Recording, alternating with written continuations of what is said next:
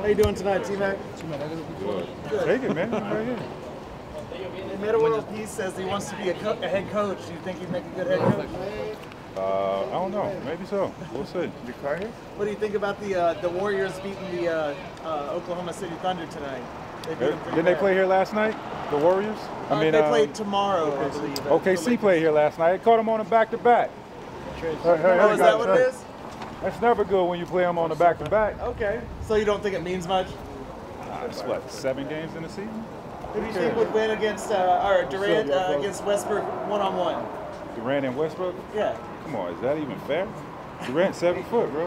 Okay. How about Steph Curry and LeBron? Steph Curry and LeBron? That's not even that's fair. Steph Curry's 6'3", LeBron is 6'8", 270. I mean, but he can shoot. I don't give a damn how good he can shoot. LeBron is a big boy, man. Oh, okay. Right. Was it 13-second? 13 points in 35 seconds? Yeah. Was that your best?